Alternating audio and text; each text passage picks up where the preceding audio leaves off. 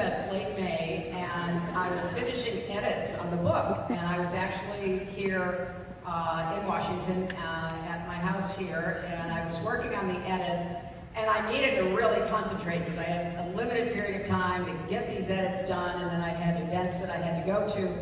And so I took my phone and, you know, I put it on mute and I turned it upside down, so I had no idea what was going on in the world. And I was, you know, finally finishing the parts that I was trying to edit. And, you know, I picked it up, see what's going on, and turned it on, and like, my phone is blowing up. Honest to goodness, people I hadn't heard from in years are texting and emailing me, and they are all saying the same thing. Can you believe what just happened? And of course, I quickly read that he had been convicted of 34 felony counts for interfering in the 2016 election, because that's what that trial was about.